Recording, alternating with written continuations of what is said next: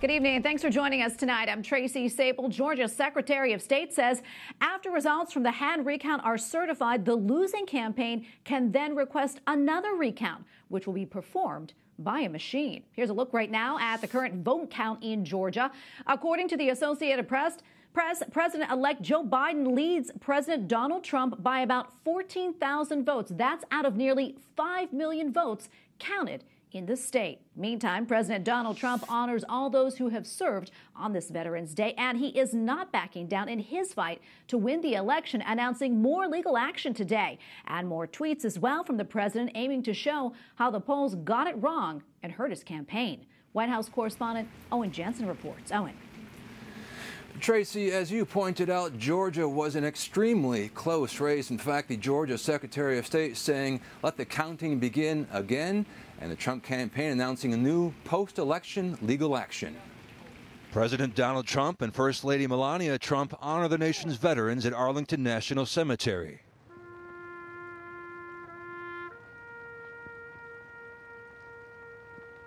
In Pennsylvania, President-elect Joe Biden and his wife, Dr. Jill Biden, visit the Philadelphia Korean War Memorial. Meanwhile, the election. On Twitter, President Donald Trump slams, quote, fake pollsters for a possibly illegal suppression poll just before the election showing me down 17 points in Wisconsin, when, in fact, on Election Day, the race was even, and we are now preparing to win the state. And in Georgia, a recount. It will be a heavy lift, but we will work with the counties to get this done in time for our state certification.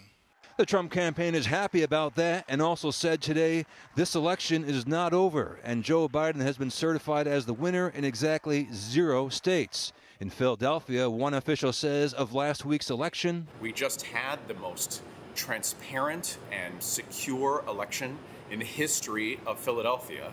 He can't believe what he's seeing on social media. One thing I can't comprehend is how hungry people are to consume lies and to consume information that is not true.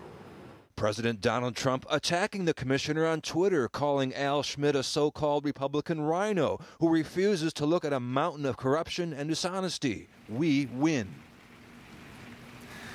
By the way, Twitter censored the tweet you just saw there by President Donald Trump, calling it disputed.